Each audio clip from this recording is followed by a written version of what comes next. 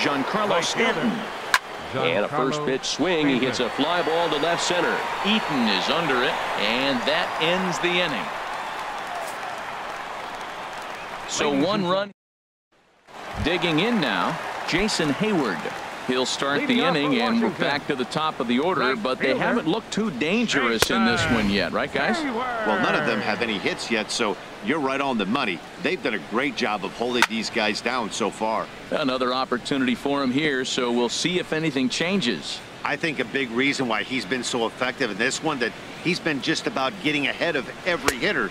Seems like every one of them are 0-2, 1-2, and it's just about every at-bat. And when that's the case, your chances of getting a good pitch to hit are way worse. The shortstop, Trey Turner. Trey Turner is in for the third time now as he takes a called strike. It's 0-1. He's been doing a nice job out there on the mound, but the deeper you get into the game, the more the hitters have seen you. This is the part of the lineup that he has to be really careful with. The windup and the 0-2 pitch. Ground ball sent back up the middle. Seager ranges to his left. On to Freeman at first, and there are two away now. Now batting, first baseman.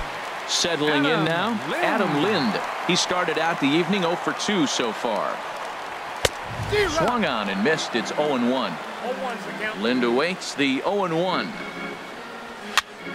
And this is going to be a foul ball. Boy, he's been great in this one, and he's only one strike away from putting another 0 on the scoreboard. And he's got another one here. 12 punch-outs now in the ball game, and that'll end the inning.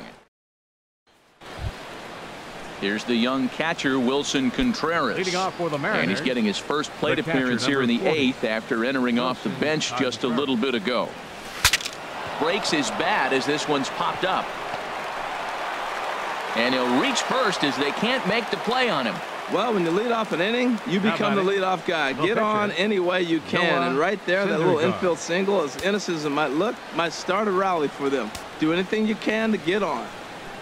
And there he goes towards second. And the pitcher is, in fact, bunting here as he puts this one down.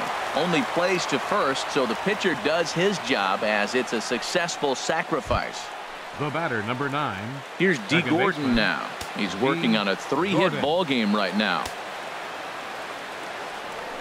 Runner breaks for third. And now they've got him picked off. He's safe.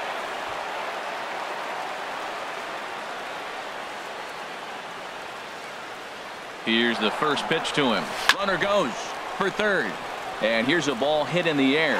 Otto brings it in, and now they might have the runner caught off second. Throw back to second, and that's a double.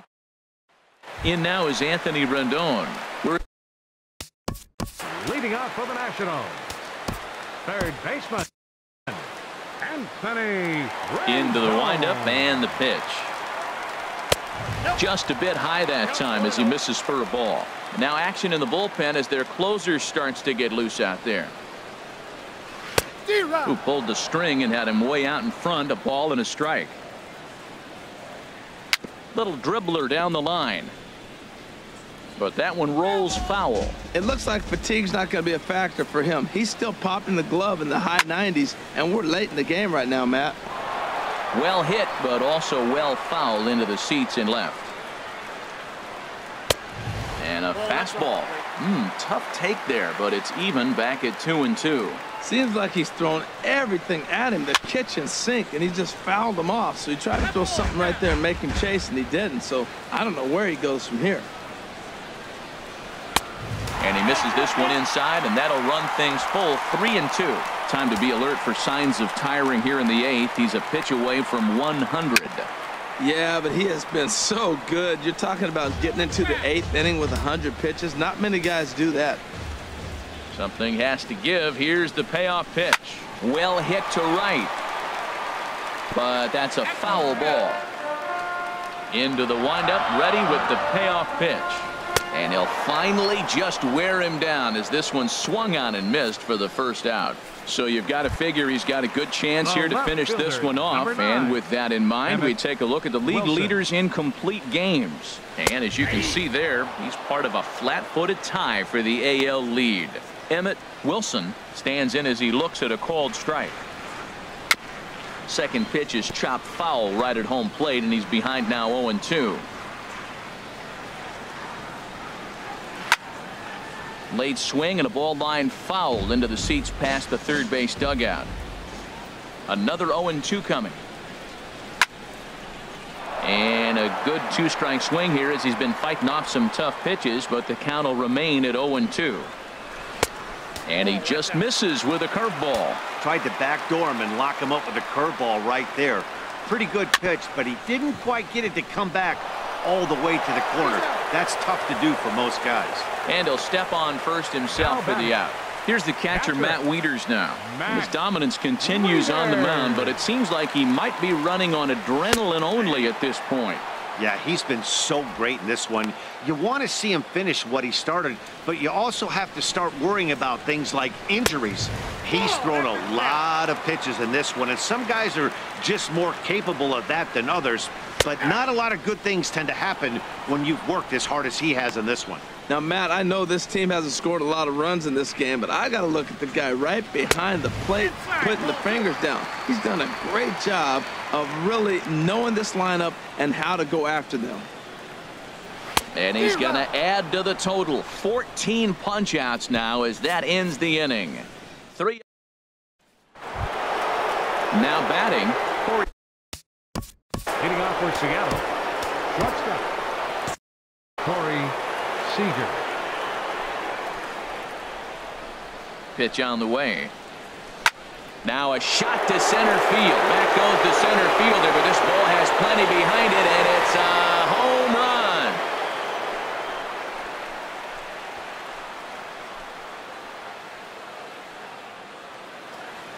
So it's a solo shot to dead center, number 31 for him on the season, as this lead got even wider.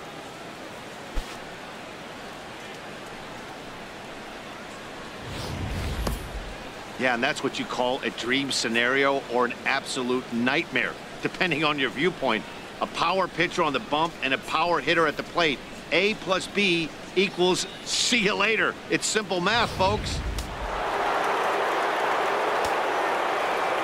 Standing in now, Ken Griffey Jr. Ball chopped Jr. foul right at home plate, and it's 0-1. Boy, they have just not pitched well at all in this game. I mean, anytime you give up double ditches, the pitching coach starts looking over his shoulders like, hey, ain't my fault. Turned on that one and crushed it. Just pulled it a little foul. And the pitch. And they really bunch him up on that one as he swings and misses for the first out.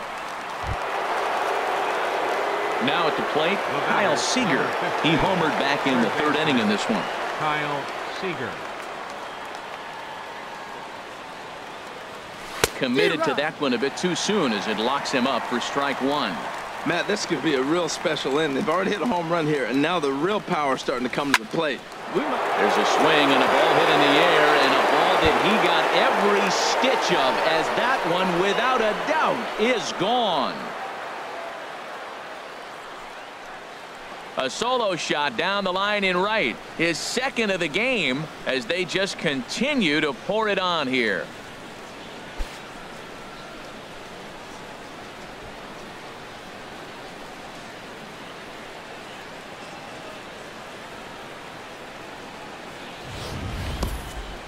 One more time. He gets a pitch to handle.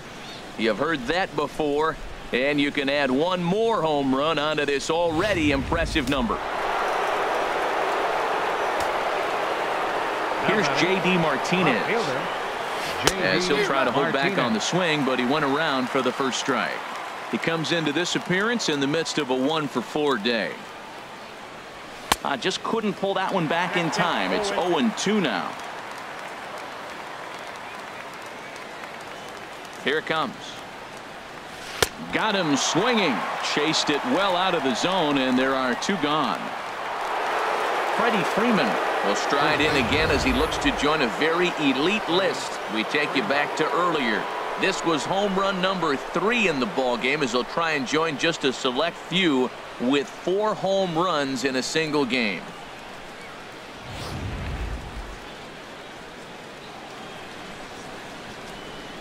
Into the windup and the pitch. I tried to hold back on that pitch outside, but went around for strike one. And the pitch. Not surprisingly here, this is on the ground to the right side. And he'll step on the bag himself, and the inning. So 2 runs come across here, both coming via the solo home run.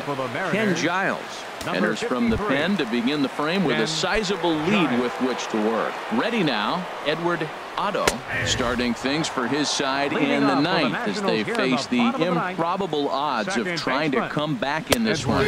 Yeah, not a lot of hope for them at this point. These guys know these bats still count, at least for their own stats. You can't mill in your chances as a professional. And he struck out again. That's the 3rd time he's gone down on strikes in this one. Ryan Zimmerman will move into the on-deck circle now to try to get something started here with 1 gone in the inning. Takes a fastball on the inside corner. The average not quite where he wants it, down in the 220s. 10 home runs and 25 driven in. That misses, says the home plate umpire. 1-2. Where it misses, I'm not quite sure. 1 out, nobody on. Tough pitch to lay off there, but he did, and it's even up at 2-2. And a fastball just a bit high. Adam Eaton is on deck. He'll hit next. And he strikes him out as well. So make it back-to-back punch-outs here to the first 2 men he faces out of the bullpen. The center fielder, number 2, Adam Eaton started to go around, but it's a called strike. 0-1. And this will be a called strike 2. And trouble now as they're down to their final strike tonight. Oh, that was a good-looking slider to hit. He kind of hung him one. When you got a throw on to first to be in time to get him, and the Mariners will add 1 more to their winning streak as this ball game is over.